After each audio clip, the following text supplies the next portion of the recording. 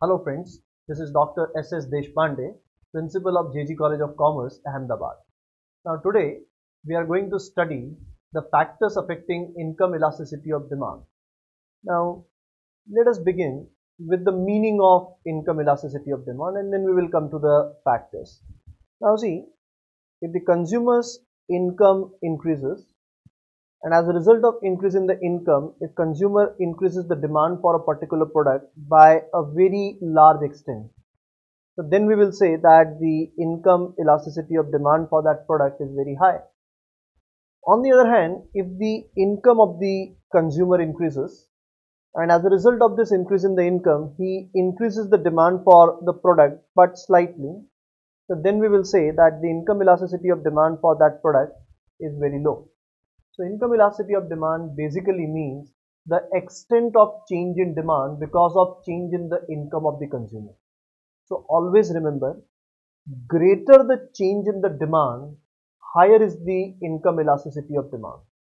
And if the demand is changing only slightly, it will mean that the income elasticity of demand is less. Now in this video, we are trying to understand which are the different factors determining the income elasticity of demand. Whether the arrow will be small or it will be large. It depends on three factors and these three factors are known as factors affecting income elasticity of demand. I repeat, whether the size of the arrow will be large or will it be small, it depends on three factors which are known as factors affecting income elasticity of demand. Now there are three factors affecting income elasticity of demand. The first factor is the nature of the product. The second is called the level of consumer's income and the third is the percentage of income spent on the product. Let us try to understand the first one, that is the nature of the product.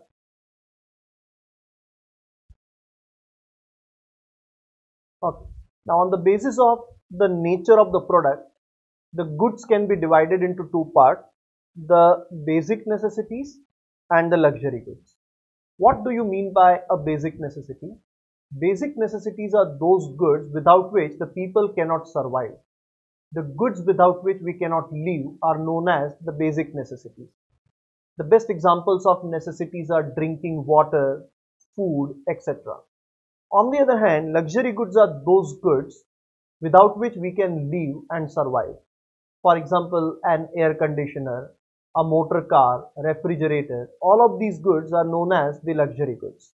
Now we are trying to prove that in case of basic necessities, the income elasticity of demand will be less. Whereas in case of luxury goods, the income elasticity of demand will be very high. So whether the elasticity will be less or more, that means whether the size of the arrow will be small or large ultimately depends on the type of the product or the nature of the product. If the product is a basic necessity by nature, the elasticity will be low. And if the product is a luxury good by nature, then the elasticity will be high. Now why it will be so, we will try to understand. Now see, if someone's income decreases, if the income decreases, he will still have to maintain the consumption of basic necessities like drinking water. So no matter how much the income of the consumer decreases, he will still have to continue the same amount of consumption of food and water. So even if the demand decreases in case of necessities, it will decrease only slightly. And since the demand is falling only slightly in case of necessities, we say that the income elasticity will be low. On the other hand, in case of luxury goods, the demand will fall by a very large extent because of the fall in income. If someone's income decreases and he is no longer able to afford the luxury goods, he can simply stop the consumption, he can completely reduce the demand. So in case of luxury goods, with the decrease in income, the demand can be reduced by a very large extent. But in case of necessities, with the decrease in income, either the demand will not fall at all and even if it falls, it will fall slightly. See, when the income is high, people may waste the product because they can afford. Now the income decreases, they will waste less food, they will waste less water. So demand will go down, but slightly.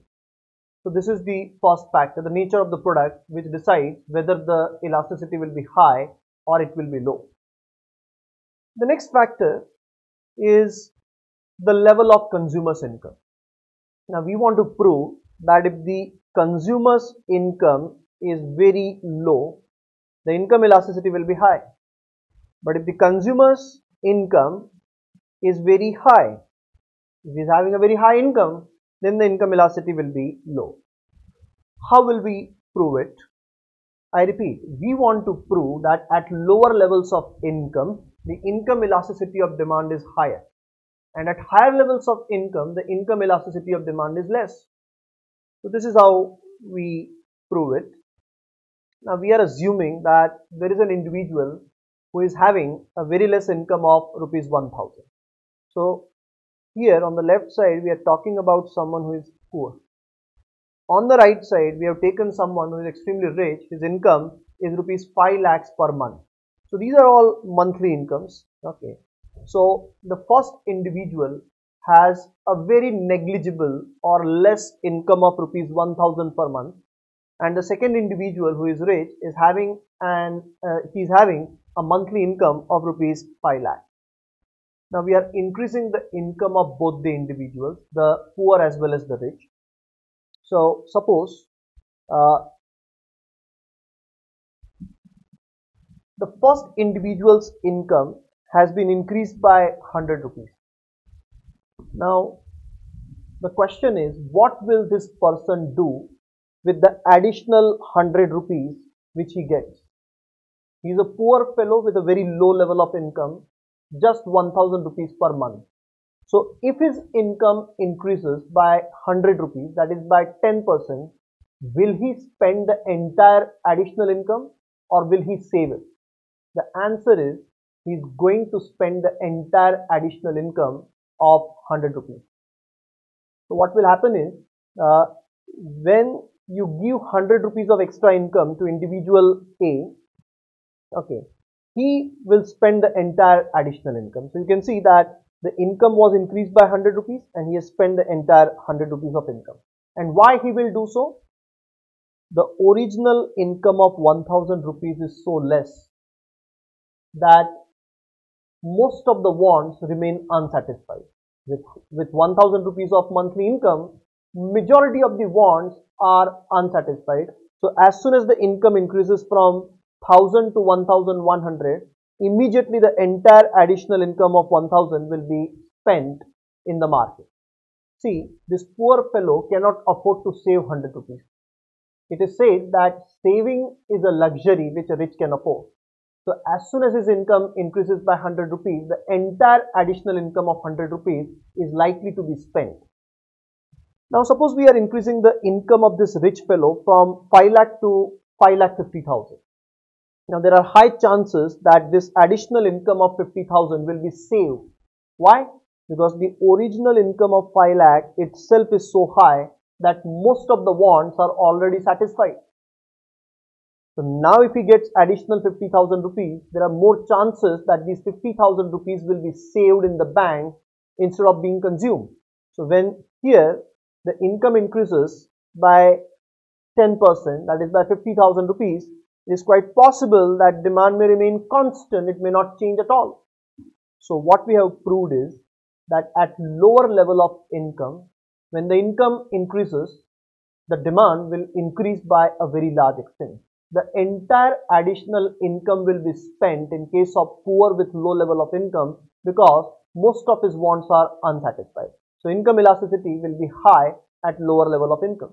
And at a higher level of income, since majority of the wants are already satisfied, when the income increases, there is no increase in the demand because the entire additional income will be saved in the bank. Now the third and the last factor affecting income elasticity of demand is the percentage of income spent on the product.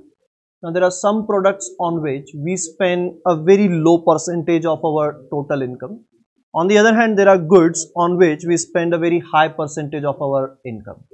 Now, Matchbox is a product on which the individual is spending only 5 rupees per month. Now, this is less than 1% of the total income of rupees 10,000. Now, even if the income decreases from 10,000 to 5,000, okay, even at this reduced income, these 5 rupees are very much affordable, and therefore there is no need to reduce the demand by a very large extent. So, the goods on which the consumer is spending very less percentage of his income, the income elasticity of demand will be very less. On the other hand, there can be items like the house rent, on which the consumer is spending a substantial proportion of his income. Out of the total income of 10,000, he is spending 4,000 on his house rent. Now, suppose if the income decreases from 10,000 to 5,000, the rent of rupees 4,000 per month will not be affordable, and therefore he will have to change the house. The demand will have to be reduced by a very large extent. So, any product on which the consumer is spending a significant or substantial portion of his income will find a very high income elasticity of demand. So, these are the three important factors affecting the income elasticity. Thank you very much.